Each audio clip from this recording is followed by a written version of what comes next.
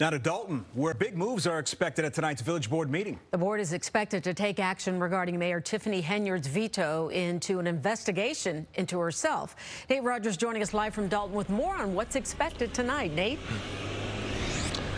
Yeah, absolutely, Sylvia and Scott. Good evening to both of you. It's expected to be an interesting Board of Trustees meeting here at Dolton's Village Hall. To say the least, we're told community activists and residents will be calling on a trustee accused of violating a former employee to step down as the FBI continues to investigate practices here. Now, it is their first meeting in over a month following several challenges the mayor and village now face.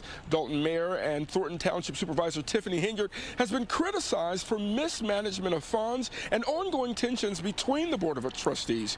Multiple lawsuits from Dolton business owners and 4 former village employees have also been filed. Most alarming, the meeting comes amid a sexual harassment and retaliation complaint against Henyard. A former employee says she was sexually assaulted during a work trip in Vegas last year. The complaint says the employee was, quote, disoriented and unsure how she woke up inside a village trustee's hotel room. Now, when she spoke about it, the former employee claims she was retaliated against and later fired. We must add that no one is in custody and no charges have been filed following this complaint. Now, back out here live, we have been told from multiple sources that the feds have spoke to nearly a dozen of Dolton elected officials, former employees, and residents so far. Again, that Board of Trustees meeting is tonight at 6:30. Of course, we'll stay on this story, continue to update you throughout the evening